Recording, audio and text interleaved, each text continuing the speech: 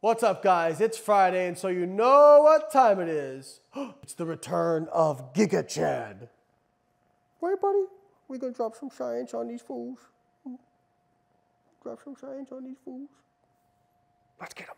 This is an ad from an account called Dr. Livin' Good. Hold up, doctor, and he's standing over a toilet. Clairvoyant Lane. He's talking about losing weight. He's next to a toilet. He's going to be talking about spin the charlatan wheel, gut microbiome. And I'll bet he's a chiropractor or a naturopath. Where is about Dr. Livin' Good? What is it? What is it? What is it? What is it? What is it? Oh my God! I'm so good at this! Doctor of Natural Medicine and Doctor of Chiropractic. We have a 100% hit rate, baby. I was right on not one, but both counts. He has completed the bullshit cycle. Let's see what he has to say about weight loss. God, I love being right.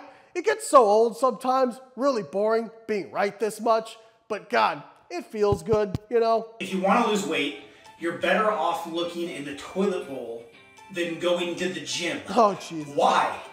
Hormones control everything in the body, spinning the wheel. Weight gain. Hormones. Depending on how it looks, our poop could be a sign of a hormone imbalance. Luckily, rebalancing those hormones is easier than you might think. It all comes down to 13 foods to know about for a boosted immune system.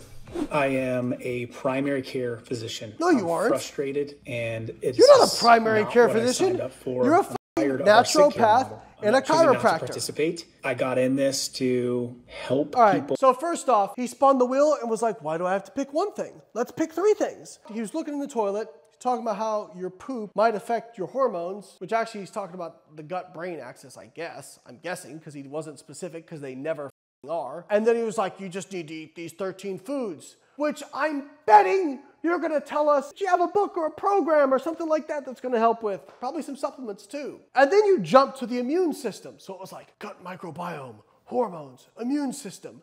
Notice how they never get specific. Which hormones? Dr. Livin' Good. How do they affect weight loss? How does that exist outside the realm of energy balance? And what citations do you have to suggest that the shape and texture of your is going to predict your hormone balance, you moron? Okay, I'm out.